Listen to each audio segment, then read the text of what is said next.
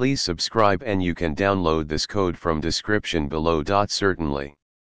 Creating a list of objects in Python is a common task, especially when dealing with data that has multiple attributes. In this tutorial, I'll guide you through the process of creating a list of objects, explaining the concepts along the way.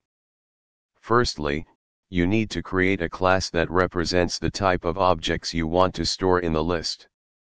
Let's create a simple class representing a person with attributes like name and age.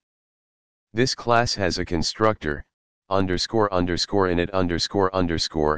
that initializes the object with a name and age. Now, you can create instances of the person class. These instances will be the objects that you'll store in the list. Next, you'll create a list and add the created objects to it. Now, people_list contains the person objects. You can access the attributes of the objects in the list using the dot notation. This loop iterates through the list and prints the name and age of each person. This example covers the basics of creating a list of objects in Python.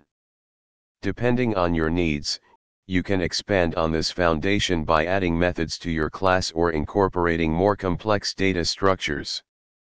ChatGPT.